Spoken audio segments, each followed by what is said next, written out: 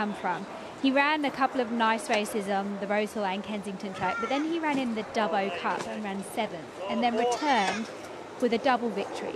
So he's on an upward curve, and sometimes it's very hard to judge where they're going to get to. And Territory Express is a back marker. Quickly, what did you like about him today? He just looked really healthy in the coat and lovely loose walk. He's not a horse that's super flashy, but he's got a great turn of speed. I've seen him run some great sectionals, and for him to look as fit and forward in condition as he did today with the speed on paper, I think he's going to run very well. Well, on the pari-mutuel, it's $5.60 a place and $20.60 a win. So, well, there's an omen.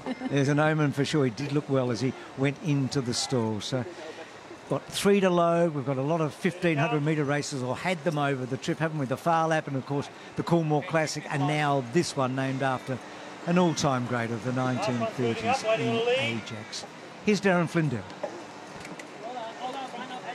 In front of Democracy Manifest, and the light is on. Ready to go. They're off and racing now. And flopping out the back was Territory Express. And More Victorious began sharply. So did Robusto. Palmetto settles in third as Fearson starting to muster after a fair start. They're followed by Detonator Jack Handy on the inside of Glory Days, and Just Folk caught out deep. Further back to He's a Shocker, then Well Wall from Democracy Manifest. Caesar's Palace, Bold Mac. Territory Express has gone down to the rails last of all.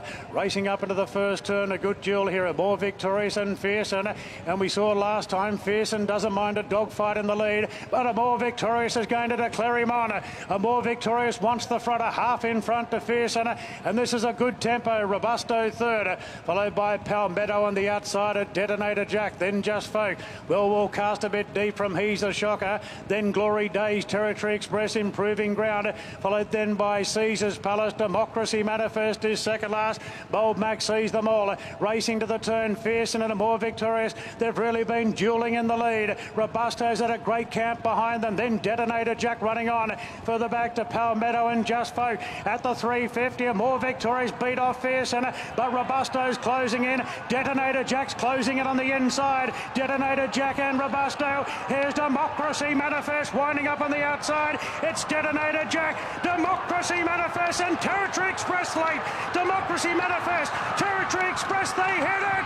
Oh, tight. Territory Express lunging at Democracy Manifest.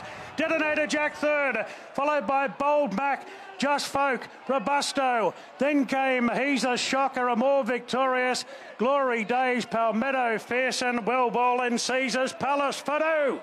It is a photo. I think Democracy Manifest has just held out Lizzie's pick from the yard. It was a thriller.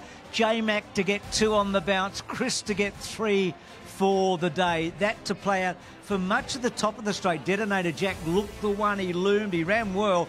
Again, just a thrilling finish. Democracy Manifest had all the steam out. There's Lizzie's pick of the yard, the 14 at big odds. Has its nose in front. They hit it.